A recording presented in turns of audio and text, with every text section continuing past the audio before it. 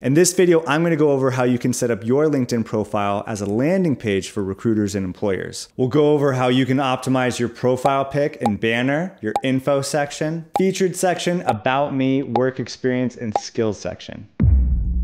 Hey everyone, welcome to the channel. My name is Matt and I'm a data analyst, and today we're going to talk about your LinkedIn profile. Your LinkedIn profile is one of your best friends during the data job hunt. But unfortunately, most people who are targeting data jobs significantly underutilize LinkedIn and don't tap into its full potential. So let's dive in. All right, let's start off with your profile picture, your banner, and your headline. Honestly, most people have pretty sucky profile images. They often look unprofessional, low quality, or just don't stand out. There's a few simple steps you can take to really make it pop. Obviously, mine is set up for a different purpose, but I want to show you how you can set up yours using mine as an example. So let's head over to a tool that I like called remove.bg. All right, so here we are at remove.bg, and this is a great tool for taking a picture and removing the background. So we just go to upload image, we pick the image that we want, and simple as that, it removes the background. We can then download it or download it to HD. I believe for download HD, it gives you 1 free credit, but that's all you really need is 1 good picture. So make sure you got a solid picture, move it through the tool, and you can get your background free profile picture. You could also do this in Canva, which is a great tool, but you need their pro plan to use it. Remove.bg is free, which is why I really like it.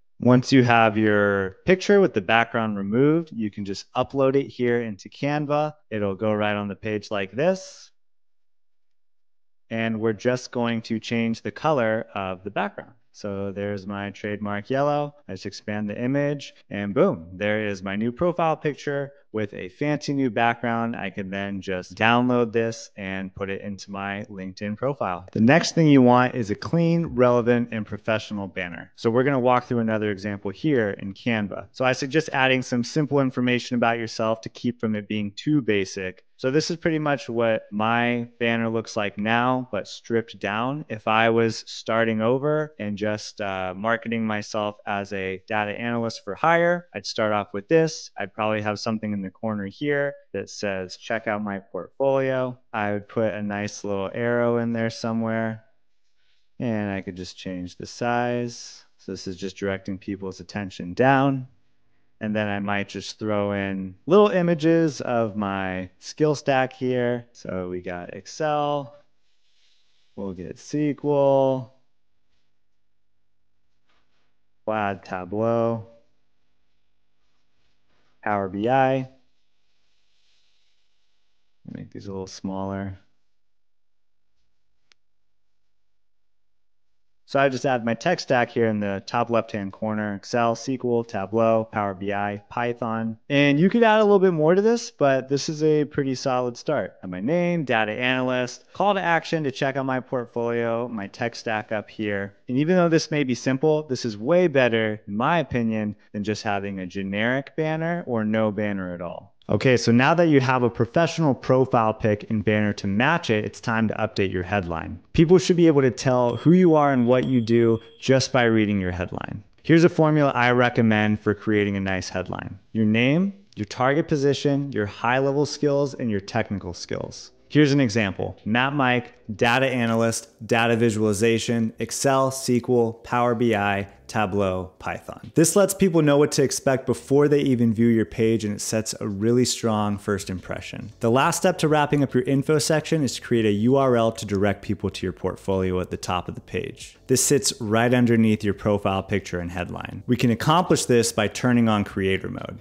So here we are back at the page. Creator mode sits a little bit below your section at the top here. If we scroll down a bit, we can find the resources section, and within the resources section is creator mode. So you just click creator mode, you turn it on, and it gives you some other options that we didn't otherwise have access to. One of those being the opportunity to create a URL link at the top of our page. To modify that, we click the pencil at the top right, scroll all the way down, we'll have a custom button section. Click edit custom button, say you want to insert a link. You insert the link here, which will be your portfolio, and just change the text. So if this was a portfolio, I would just say something like view my portfolio. Click save and you're done. You'll have your fancy link right here. Once we have our link set up, next thing we'll want to do is tackle our featured section. This creates an additional opportunity for people to see your portfolio, but this time we could also add an image. So once we're here at our featured section, we can click the plus button and we're going to add a link. So for me, mine is mattmike.card.co. You could click add. It'll pop up a thumbnail of your portfolio here and then just give it a title. You just say something like my portfolio. Give it a nice description. Check out my portfolio to view my projects. You'll save that and it'll sit in your featured section. I'd also recommend putting 2 or 3 specific projects in your featured section as well. This helps fill out the section, but it also directs people to your best projects that you really want people to see. Trust me, utilizing your featured section is one of the best ways to draw people's attention exactly where you want it. Now that we have that set up, we'll look at the About Me section. The key to a good About Me section is keeping it simple, personable, and actionable. Don't just imitate whatever you would put in a resume summary. You have more space to work with in a LinkedIn profile than you do in a resume, so you should use that space and add some personality into it. Introduce yourself, give a brief description of who you are and your qualifications, and give another call to action. An example of a good call to action would be asking them to view your portfolio or to send you a DM for job opportunities. You could even include your portfolio link here one more time to further increase exposure to it. With your About Me section done, we can talk about work experience. Much of this section should actually replicate what you already have on your resume. For review, let's go over what a good resume bullet point looks like. A strong bullet point focuses on accomplishments rather than tasks. This means action words, metrics, and impact. And the Google XYZ formula is great for this. It goes like this: accomplished X as measured by Y by doing Z. Here's an example that a marketing analyst could use. Improved customer retention by 15% using an Excel KPI dashboard in data-driven email marketing campaigns. So again, just one example, but you get the idea. Focus on impact. This is how you want all of your bullet points to look like if possible. It's better to have a few that look like that than a whole list of bullet points that just go over your day-to-day tasks and don't really explain what value you brought to the company. The other thing you'll want to add to this section is media, if possible. If you created a KPI dashboard in one of your previous roles, recreate it with dummy data to show it off as a work project. I've done this before and it looks great in a portfolio. Lastly, let's take a look at the skills section. The skills section matters because these skills actually operate as keywords for recruiter searches.